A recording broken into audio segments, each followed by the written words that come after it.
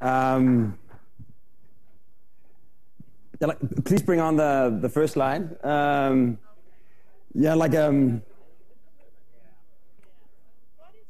While we're waiting for the first slide, it's basically what I believe that architects should be designing. Like rather than sort of designing two-dimensional facades or three-dimensional architectural objects, we architects should become sort of designers of ecosystems. So not only sort of designing the flow of people through our cities and buildings, but actually the flow of resources, so that it becomes sort of systems of both economy and ecology. You can say why this sort of a change in role. It's like if you look at this image, this was taken at the COP15, the Copenhagen Conference on Climate Change, a bit more than a year ago. And as you can see from the photo, it wasn't exactly a party. I think sort of Sarkozy, Brown, Merkel, even Obama, because it was actually a big disappointment, because the whole discussion about sustainability was actually drowning in this sort of understanding that sustainability is a question of how much of our existing quality of life are we prepared to sacrifice in order to afford being sustainable. So essentially this sort of good old Protestant idea that it has to hurt in order to do good. And if everybody thinks that, you know, sustainable life is less fun than normal life, it becomes a very sort of uncompetitive point of view for sustainability. So when we were asked to design the Danish pavilion for the Shanghai World Expo, where the subject was sustainable cities, we thought, all right, what about another kind of sustainability? What about a sustainability that actually increases the quality of life, you know, where sustainable cities and buildings make life more fun? We also tried to ask ourselves, what could Denmark teach the Chinese that would be relevant to them? You know, one of the biggest countries in the world and one of the smallest. China, symbolized by the great dragon. In Denmark, we have a national bird. And China has many great poets, but in the sort of Chinese public school curriculum, we discovered that they have fairy tales by Antushung, or Hans Christian Andersen, as we call him, which basically means that all 1.3 billion Chinese grew up with the story of the Little Mermaid. It's almost like a fragment of Danish culture that has been embedded into Chinese culture. The biggest tourist attraction in China is the Great Wall, reportedly visible from outer space. In Denmark, it's the Little Mermaid. That's like hardly even visible from the canal tours. So there's these obvious differences. Both Shanghai and Copenhagen are port cities, but you know, completely different scales and sort of urban attributes. But when you look at recent urban developments, this is a Shanghai street 30 years ago, bicycles everywhere. Now you have traffic jams everywhere. And in several places, the bicycles have been forbidden to not disturb the flow of the automobile. Whereas in Copenhagen, we're expanding our bicycle lanes. Recently, they counted that 37% of the Copenhageners commute by bike. We have the city bike, this system of free bicycles that you can use if you visit the city. So we thought, like, why don't we relaunch the bicycle, like remind the Chinese of what they were so good at 30 years ago, namely like how fun it is to ride a bicycle through the city. So we conceived of the Danish pavilion as a loop of a Danish urban condition, complete with the blue bicycle lanes and the city bikes. So you can actually bicycle through the exhibition itself out on the roof, like practice what you preach, basically. And also, like, both Shanghai and Copenhagen are port cities. But another example is in Copenhagen, our harbor water has become so clean that you can swim in it. One of our first designs was the design for the Copenhagen harbor bath that extends public life into the water. So instead of commuting like 2 hours by bus or train, you can actually just jump in the port in the middle of the city. So again, we thought, like, instead of talking about it, why don't we allow the visitors to experience how clean, if not how cold, the Danish harbor water is. So we made a harbor bath in the middle of the pavilion. Serves as a view for the meeting rooms in the basement. And in the middle of this, like, a harbor bath, we proposed to place the Little Mermaid. Not a copy of the mermaid, but the actual mermaid would go to China for 6 months, so the Chinese that sort of grew up with the story of the mermaid could experience her in real life. Actually, when we announced this in Denmark that we were going to move the mermaid, the Danish equivalent of the Tea Party tried to pass a law specifically against moving a mermaid. And actually, sort of for the first time in my life, I was invited to speak at the parliament arguing her case. And as you can see, we got her. Chinese customs. And there she is. Actually, in her place, we invited the Chinese artist Ai Weiwei to make an art installation. And he installed a security camera in the pavilion that sort of monitors the mermaid, and that the tourists who would go in vain in Denmark would actually see that she was okay on the other side of the world. But sort of speaking, not only did we attempt to sort of consolidate all the elements of Danish city life that are examples of how a sustainable city can actually increase the quality of life, we also wanted the pavilion to operate sustainably. And one of the main culprits of energy consumption for buildings in a climate like the one in Shanghai is air conditioning.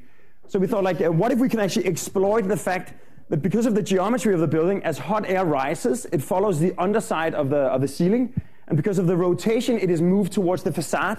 So if the facade is perforated, we can actually create a breeze that will then take water in from the main entrance. And this is where we have the pool, and because of the phenomena called evaporative cooling, when water vaporizes, it consumes energy and temperature. We actually get a cool, naturally cool air through the building. All we have to do is perforate the facade evenly. But because the facade is also structural, it's built like a ship construction. Arup calculated, like for instance, like when the building takes off from the ground, there's a big bending moment. This is a diagram showing the forces in the steel. So they basically said, in those places we weren't allowed to perforate as much. So as a result, we get this sort of almost like an ornament that is created by the forces that flow through the building itself. So you're not only allowed to see people and bicycles moving inside the building, but also the flow of forces through the steel of it. And as a result, the entire exhibition space is naturally ventilated. It could also be used for like getting a snapshot without queuing. So as a sort of a litmus test, you can say, like, our idea was to show how sustainable life could be more fun than normal life. This is the first image we published of the pavilion when we won the competition to design it. And if you sort of notice the red rectangle, this is one of the first images published of Iron Man 2, showing Tony Stark's Mad Science Expo. And if you look at the smaller red rectangle, if you compare the two, it's Hollywood on the left and Shanghai on the right. So first we thought, like, this is big business, and it's the land of litigation. We should sue them and get rich. But then we remembered that Coco Chanel said that copying is the highest form of compliment. So if Hollywood starts ripping off sustainable architecture to show science fiction, it could be a sign that we're moving towards hedonistic sustainability. As a sort of final souvenir from the pavilion, we made this small video that shows that not only is the pavilion embodying hedonistic sustainability, it's also the perfect museum for impatient people, because you can actually bicycle through the entire exhibition out on the roof and back out again without missing anything in just 2 minutes.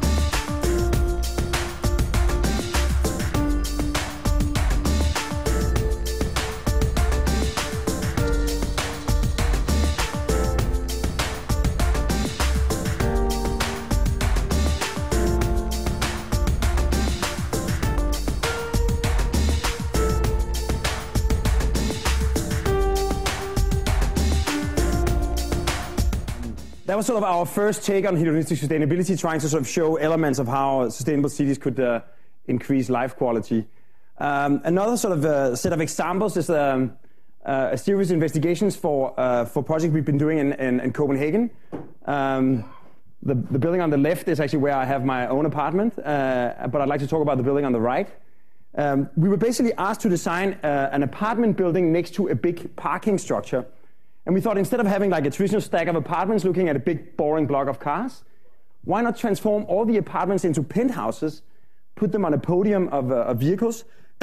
Since Copenhagen is completely flat, if you want to have a nice south-facing slope with a view, you have to do it yourself. Then we sort of chopped up the volume so we wouldn't block the view from my apartment. And then basically what happens is that the cars, they occupy all the deep space on the ground, and the apartments, they are located facing south with beautiful views, and actually combining all of the splendors of a suburban lifestyle, like a house with a garden, but in a dense urban context and with a penthouse view. So there you see the sort of the mountain of homes. There's a single diagonal elevator that gives access to all the apartments. The parking, because it's not sort of this claustrophobic space underground, we can make it naturally ventilated, again, if we perforate the facade. And in this case, we found out that we could actually clad it with aluminum plates with holes in 6 different sizes, paying only a 5% premium. And because the holes look dark on the bright background of the aluminum, we contacted a Himalaya photographer that gave us this giant rasterized portrait of Mount Everest that essentially transforms the entire urban facade of the building into a giant urban artwork for free, that at the same time allows the building to breathe. Back in the apartments, you get this sort of south-facing urban oasis where the wood floor of the apartments continue outside as the terrace and as the facades. And all the rainwater that drops on the mountain is accumulated in a big water tank. And there's an irrigation system so that in dry periods, we can ensure that gradually the mountain will turn into this sort of inhabited Cambodian temple ruin, completely covered in greenery. So the mountain was essentially our first example of what we call architectural alchemy, that you can create, if not gold, then at least added value by mixing traditional ingredients. You create like a naturally ventilated parking, and all of the apartments get the optimum possibilities for harvesting passive solar heat gain, which is a bonus in Denmark. We took this same idea one step further for another project in Copenhagen, right at the edge of the city limits of this new neighborhood. We were asked to do a big urban block. And the big question is, when you build a new neighborhood from scratch, how do you give it the diversity and the liveliness of a historical city? Well, typically what you do in Denmark these days is that you do a lot of identical apartments, and then you put on different facades to create this sort of cosmetic illusion of diversity. But what about real diversity? What about the fact that shops and offices, they like to be close to the customers, so we put them on the ground. Residential programs goes on top, but because residential space is less deep than commercial space, we get space for a little garden in front and maybe a path allowing kids to run over and play with their neighbors. Then we add a layer of more classic apartments and then sort of penthouse row houses with front lawns and roof gardens. So now we created this stack where each typology occupies its favorite position in the mix. The master plan dictates a pedestrian shortcut, so we turn it into a figure 8, creating an urban square that connects through the building.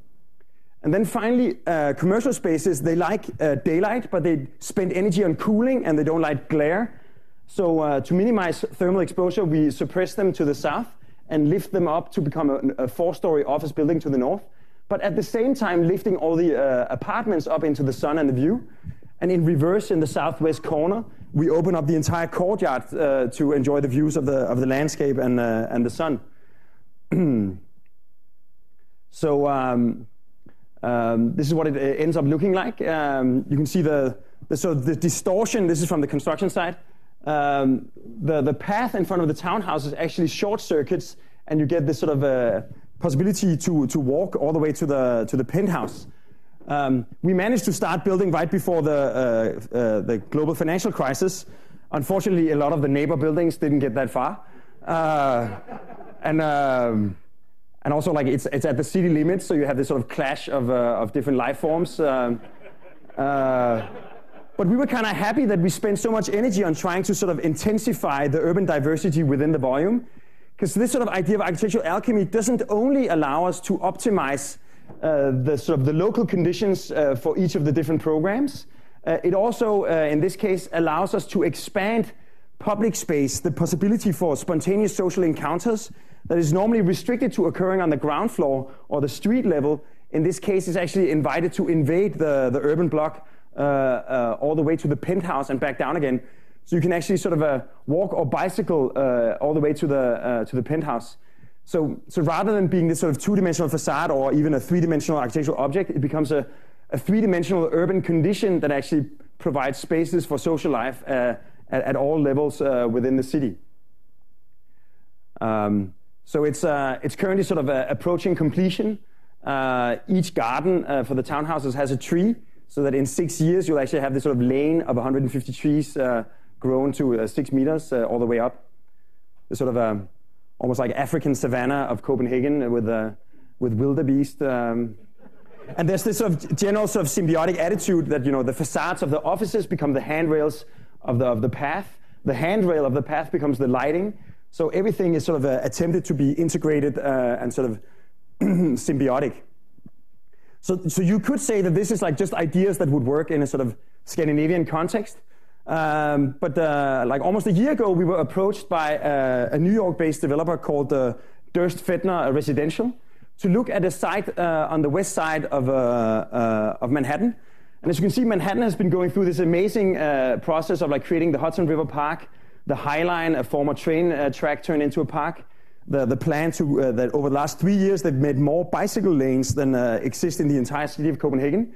So we thought, like, what about continuing this sort of a process of making Manhattan more inhabitable?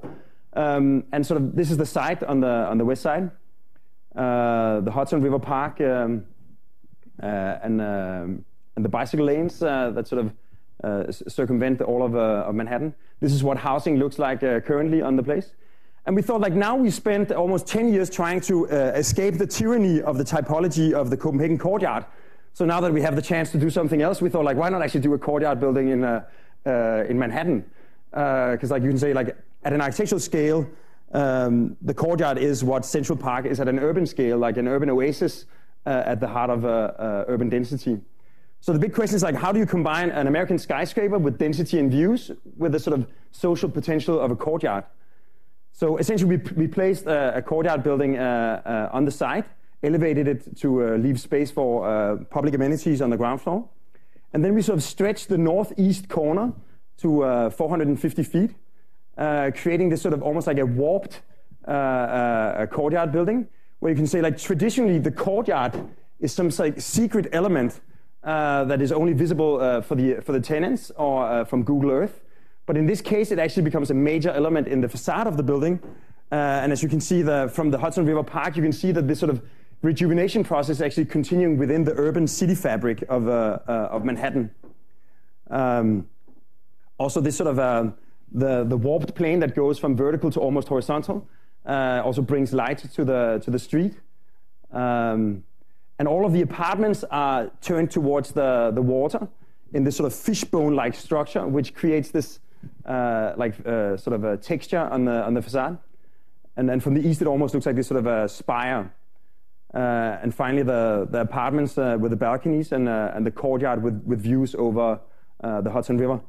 The courtyard actually goes from 42 inches to 450 feet and back down again. So essentially, like almost like a Copenhagen typology sort of married to a sort of an American classic. Because it's going to be a quite significant part of the West Side waterfront, we made this little short view saying, like, what it might be like in the future, traveling up and down the highway.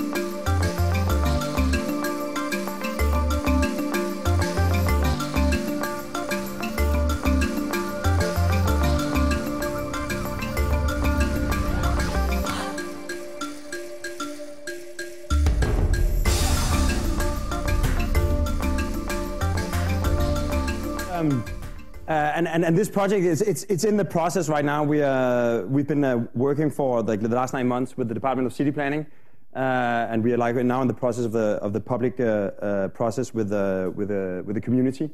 But it seems like this might be a very likely future tenant on the west side of Manhattan skyline. The last sort of project that I'd like to sort of explain is a small fragment of this big project called the Loop City, which is by far the greatest undertaking we've been involved in so far. We've been hired by the 10 municipalities of metropolitan Copenhagen to look at a future urban vision for Copenhagen, looking at the creation of this new loop line for the train system. And the main proposal is to essentially, Copenhagen and Sweden are already connected with this bridge, to propose a new 2-mile bridge and create a single loop that connects all of the densest areas of Scandinavia. It will create a loop of public transportation and highways that will mean that no place within the loop city is going to be further away than 40 minutes. And also it becomes a smart grid, exchanging the primary sort of hydroelectricity of Sweden with the wind power of Denmark. It also connects some of the sort of most industrious businesses in the region. And the main idea is sort of over time and through this sort of master plan to fuse sort of eastern Denmark and southern Sweden into this binational metropolitan region that also introduces purple for the first time in a flag. And it actually has exactly the same size as the San Francisco Bay Area. And both in terms of its demographics and its sort of affluence, it's two quite similar regions. And part of the master plan, we're looking at how this new train line can be integrated with, strategic densifications next to the stations. That it also becomes like this big power grid that could be used as a central infrastructure for charging stations for better places, electric cars. Also, like the heavy showers caused by global warming, we're making these reservoirs in the form of beautiful lakes that can sort of sustain the heavy showers that we've been experiencing. And then one of the ideas was that since we are fusing industry and places for working and living, what if we could sort of explore symbiotic relationships, like the excess heat from the industrial production could be used, for instance, for thermal baths or other social programs. And these ideas might sound like science fiction, but actually we just won a competition in Copenhagen for a project that is located within the Loop City for a waste-to-energy plant. Because in Denmark, we only landfill 4% of our waste. 42% is recycled, and 54% is used as fuel for the production of electricity and heat. In Copenhagen, 97% of the homes actually have district heating, which is excess heat from the power production. So no energy is spent for heating the homes. It's sort of existing heat that is being tapped and used for the homes. So you can say the citizens of Copenhagen form an ecosystem with this waste-to-energy plant. And this is what they look like. It's these big, ugly factories that sort of block the views and cast shadows on the neighbors. This is the existing facility. And the task of the competition was to design it so that it could actually sit nicely in the city. It's 2 miles away from the city hall. This is the director of the existing facility and the new facility. And she says it's important that the waste-to-energy plant is integrated into the environment. The architecture should be a gift to the city. So we thought, like, it's also going to be the tallest and the biggest building in all of Copenhagen.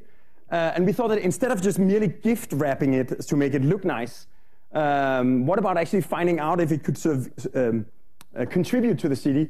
It's going to be located there. This is it's going to be as tall as these chimneys. This is the opera. This is the Royal Theatre.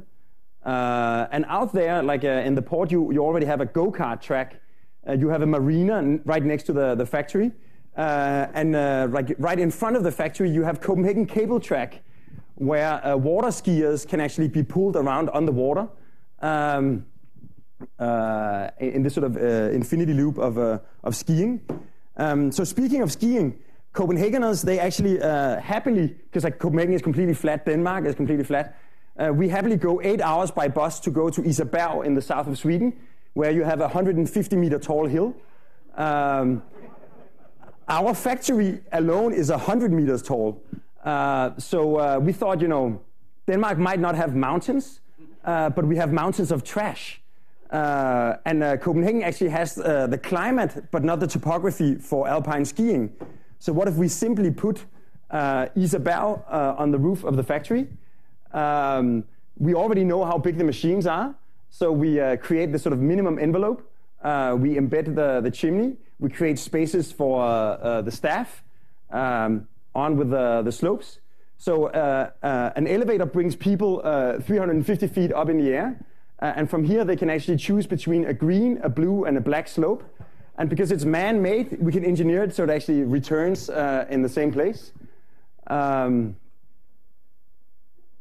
So we even have like a facility for the kids, ice skating rink, some cross-country skiing. And the roof surface is made with this Italian product that's like a very slippy sort of AstroTurf with some padding, which actually allows you to ski with normal skiing equipment, even in the summer. So you have this sort of nice hybrid of bikini skiing. But in the winter, we actually have 4 months with snow, or at least night frost. So just by blowing vapor into the air at night, you can actually have snow. So we sort of suggested also they wanted a visitor center, and that would typically be a place where school teachers would drag the kids once in their lifetime to see how trash is turned into heat and energy. We thought, like, what about actually turn it into a destination, a place where people would go sort of on their own energy, and then suddenly they would discover that there was interesting stuff happening inside the ski slope. For the facade, we made it out of these big planters that drains the water from the roof and waters the plants automatically. And that also in the summer filters the light into the factory. That becomes this nice, naturally ventilated workspace. At night, you'll see the machines inside. So you can say, like, the slide I was opening with, this idea of trying to sort of engineer all the different processes of society into a single ecosystem is almost getting realized with this project. As not only locally, just the chimney effect of the large space of the factory, the natural filtration of the light, the drainage of the water through the plants, the local recycling of both heat and water, but also, and more importantly, the big ecosystem that the factory creates with the city. And as a sort of final element, you can say, like, not only is this facility sort of economically and ecologically sustainable in the sense that it recycles waste and transforms most of it into heat and energy, but it's also socially sustainable because instead of like occupying a major part of the city with a big factory, it actually becomes a gift to the citizens of Copenhagen and actually creates a social activity that would otherwise be impossible. The last element, of course, is the chimney. And this facility deploys like all the latest technology. It controls the gases inside the oven and the temperatures.